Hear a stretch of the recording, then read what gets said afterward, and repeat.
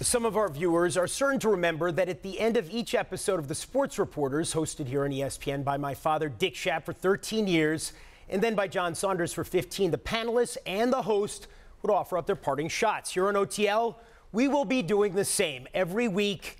At least that's the plan for now. This week, Stephen A. Smith leads off. Thank you. When Kyrie Irving decided to speak to the media a few days ago, highlighting a few glaring needs the Brooklyn Nets may have, something occurred to me.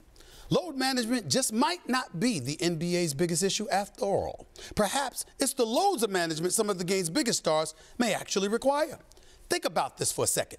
We've got a Brooklyn Nets star guard making $31.7 million this year, fresh off of missing 26 games already this season due to a bad shoulder, talking about the Nets' glaring needs, even if he and Kevin Durant are on the court healthy together. We've got the $32 million man in Kawhi Leonard missing games to prevent injuries from happening ahead of time. We've got Anthony Davis legitimately too sore to play with a bruised back, but evidently no problem at all boarding a flight to Green Bay for a Packers game, flashing for the cameras along the way. What is this? Perhaps it's all about the titles, or just simply doing things their way, as opposed to the best way. No one wants to hear a star talking about needs when his dollars may compromise a team's ability to provide them. No one wants to hear about stars who already get at least 4 months off per year, planning on taking more time off on the customer's dime. And if you're too injured to play, how about being too injured to fly?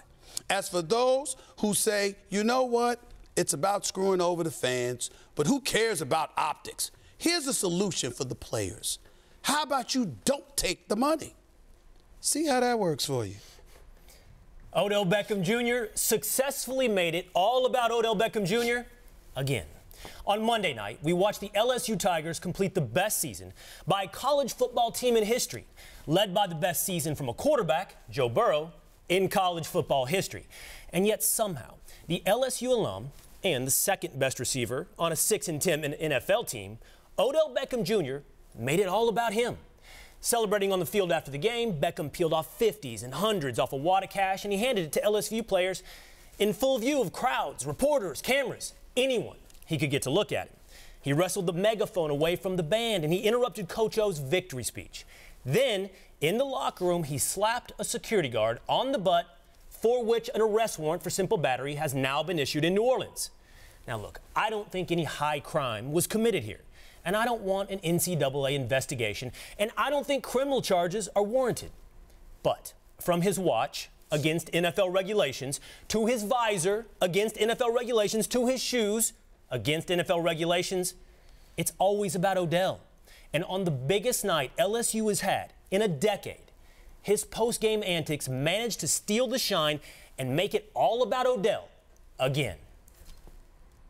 Tomorrow, the Chiefs are in the AFC Championship, and I'm looking forward to watching their offense, which is helmed by a man named Eric Bienemy, who, despite coordinating the most explosive attack in football, did not get an offer to be an NFL head coach. Now, recently, as the ranks of non-white coaches have dwindled, everybody's been looking for explanations other than discrimination. They'll point out that Andy Reid, not Bienemy, is the Chiefs' primary play caller, as he was with Matt Nagy and Doug Peterson, both of whom became head coaches. They'll argue that teams want guys with quarterback experience. They'll look at the men who are getting jobs and reverse engineer narratives to explain the shifting winds that seem to blow their sails. But really, if they want to understand why diversity isn't rising, they should look below them, at places like Minnesota, where the sons of Gary Kubiak and Mike Zimmer are reportedly being considered for both coordinator spots, or Washington, where Norv Turner's son was just hired to run the offense. Now, I'm sure these young coaches are good at their jobs, but their ascension reflects a simple truth. People give opportunities to people who remind them of themselves. They're not always related to them.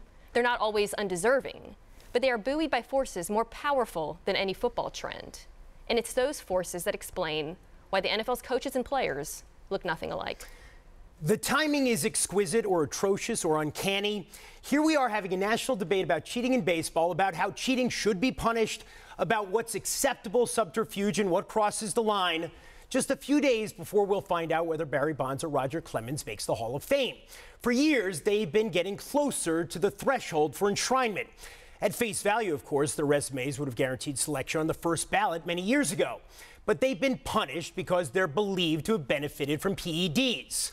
I have no vote, but you may count me among those less than eager to see them selected. However, and this is a big however, how can they remain out in the cold staring through the picture windows into the museum at Cooperstown when just a few days ago Commissioner Rob Manfred declined to so much as even scold any players involved in the Astros sign-stealing scheme?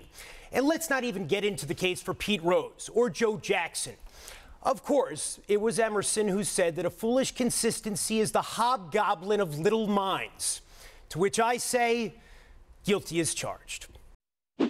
Thanks for watching ESPN on YouTube. For more sports highlights and analysis, be sure to download the ESPN app. And for live streaming sports and premium content, subscribe to ESPN+.